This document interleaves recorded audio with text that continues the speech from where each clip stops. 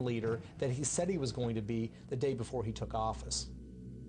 He would not be swayed by popular opinion. Reagan's strategy for an endgame to the Cold War was that there would be no coexistence. What we needed to see was the destruction of the Soviet Union. At the center of power in Washington, we have now witnessed the rise of a new hostility toward... The administration's strategy would harden the anti-war left and lead in 1984 to a political showdown.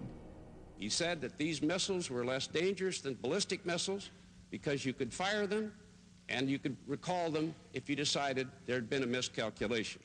Every election with an incumbent president is a referendum on that president's performance. Mr. President, your rebuttal. With regard to whether Mr. Mondale would be strong as he said he would be, I know that he has a commercial out where he is appearing on the deck of the Nimitz and watching the F-14s take off, and that's an image of strength. Except that if he had had his way when the Nimitz was being planned, he would have been deep in the water out there because there wouldn't have been any Nimitz to stand on. He was against it. He was against the F-14 fighter. He was against the M1 tank. He was against the B-1 bomber. He wanted to cut the salary of all of the military. He wanted to bring home half of the American forces in Europe. And he has a record of weakness with regard to our national defense that is second to none. Mr. Kalb, you have a question to President Reagan. You've been quoted as saying that you do believe deep down that we are heading for some kind of biblical Armageddon.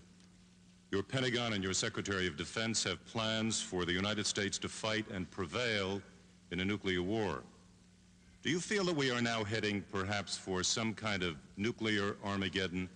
And do you feel that this country and the world could survive that kind of calamity?